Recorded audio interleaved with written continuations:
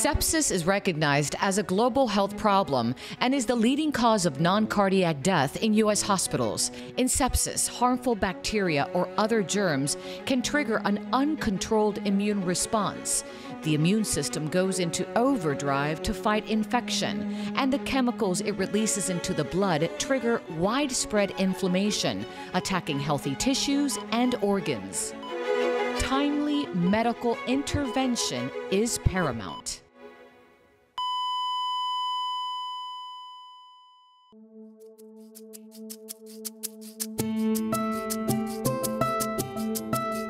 So Mr. Hector came into the hospital with shoulder pain. He had had some previous shoulder work done. He was very short of breath, breathing about 30 times a minute. So he had a CT scan which showed that there's potentially an infection in the lung or a clot in the lung. It looked like his joint in that left shoulder was infected, and the suspicion was he had some bacteria in his blood which were then collecting on a valve of a heart and throwing off clots, basically floating cavities from infection. He first got intubated, which means having a breathing tube placed in his lungs to help ventilate his lungs. Then, because of the pressure of the ventilator, some of those cavities burst and air leaked out of his lung into his chest cavity. With early recognition and aggressive antibiotic therapy, many people can recover from mild sepsis. However, approximately 1/3 of these patients go on to develop a severe and highly fatal form referred to as septic shock. Shock happens sometimes pretty rapidly, and he did go into multi-organ failure, which included his kidneys not making any urine and he needed dialysis. His heart wasn't functioning well, which needed blood pressure medicines, and that's why we needed to put him on something more than we were already able to do. Standard of care alone wasn't going to cut it for him. So we threw the kitchen sink at him and we were hoping something would stick. Worse still, there is a less common form of septic shock called endotoxic septic shock that is even more lethal and difficult to treat. It affects more than 120,000 Americans each year, and no specific therapy is available. This fact continues to attract the attention of researchers and clinicians worldwide, many with a shared determination to combat this condition head-on. As we started getting better in the last 2 decades of giving good resuscitation therapy to our patients who presented to the emergency department or got sick in the hospital, and we were able to give them early antibiotics, which is key, early IV fluid resuscitation, which is key, we started making an improvement in mortality. However, there is a group of patients that didn't respond to this. They start developing organ failure regardless of what we are able to offer them. And so more and more research started looking at what type of chemicals in the blood or what type of biomarkers could be driving this. And we've identified over the last decade or so that this subgroup of patients have a high level of endotoxin. Endotoxin is released when bacteria die or cross the gastrointestinal barrier and end up in the bloodstream. Treatments do not address the root cause of the condition and are focused on supportive measures.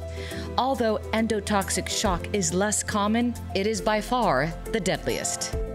Historically, if we got stuck, we would continue to support the organs, but oftentimes we would have to approach the family and say, we've done everything that we can, and despite all the advances in technology and antibiotics and antimicrobials and organ support, these patients do succumb to their death. And it is frustrating and horrible. Dr. John Kellum, a leading critical care specialist at UPMC for over 30 years, and now the Chief Medical Officer at Spectral Medical, has been at the forefront of this evolving research.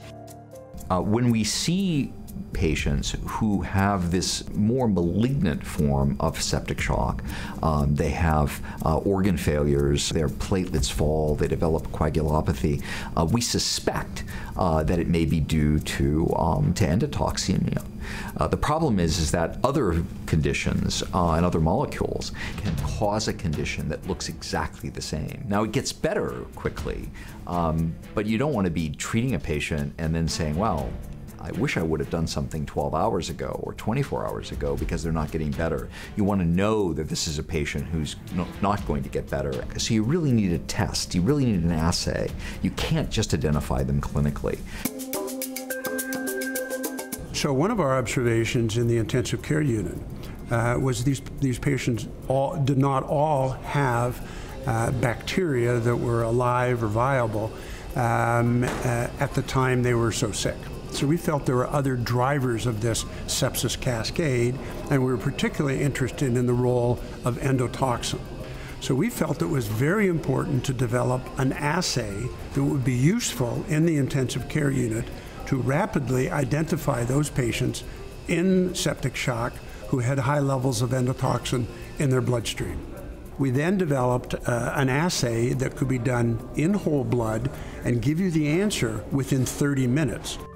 The Endotoxin Activity Assay EAA, which is available for clinical use, makes it possible to measure the ability of endotoxin to activate the immune system and thus identify patients with endotoxic septic shock.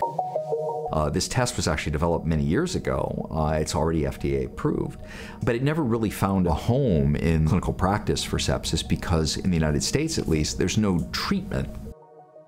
Turns out that the Japanese had invented a treatment for endotoxemic septic shock more than 30 years ago. It's the most common form of endotoxin removal is to use this Toraymyxin B, which is an old antibiotic that's attached to a dialysis-like cartridge, and blood is just perfused through the device and endotoxin is removed.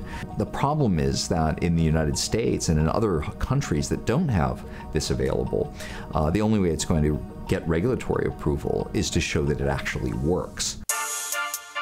Researchers, physicians, investigators, and experts from more than 20 U.S. hospitals and universities are meeting in Charlotte, North Carolina to discuss a groundbreaking clinical trial already in progress.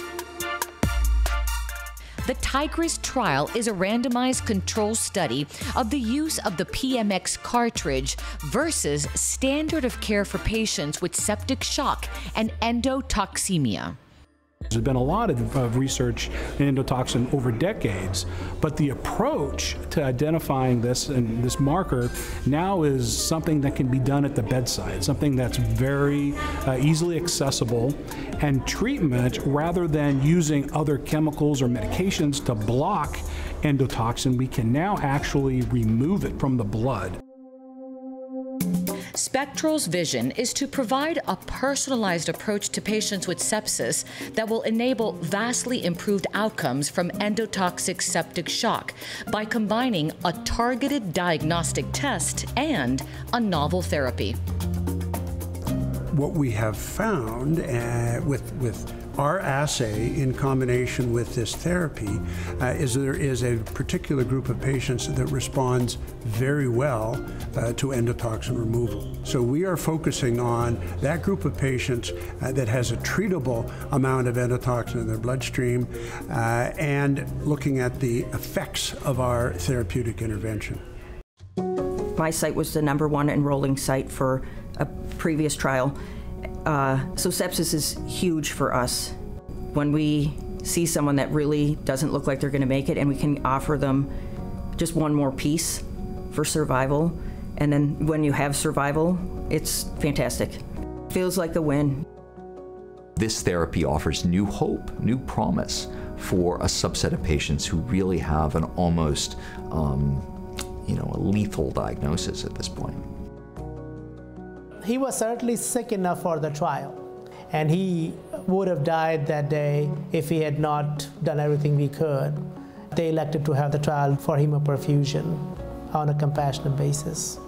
And within a week of the hemoperfusion, he was off the ventilator, and the next week he went home. I think people are leaving here today with hope that the physicians can in fact make a difference in the outcome of these patients and save lives. As we've seen and heard today, there is optimism for improved outcomes and a renewed determination to win the battle against endotoxic septic shock. And if you ask this group, the outlook is brighter. I think it's amazing that all the individuals here, the team, you guys are the ones who are going to get this across the line. And not just do something good, but ultimately do something great.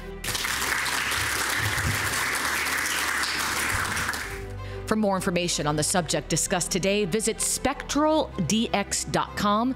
And as always, you can go to our website, thebalancingact.com.